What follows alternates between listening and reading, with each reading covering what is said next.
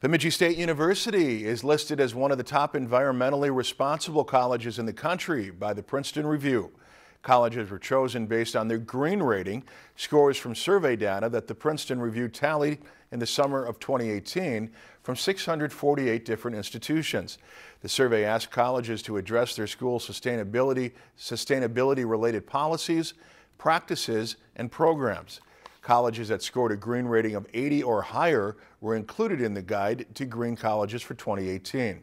399 schools in all were selected this year. The Princeton Review has been publishing its Guide to Green Colleges since 2011. Bemidji State has previously been recognized in 2011, 2012, and 2017.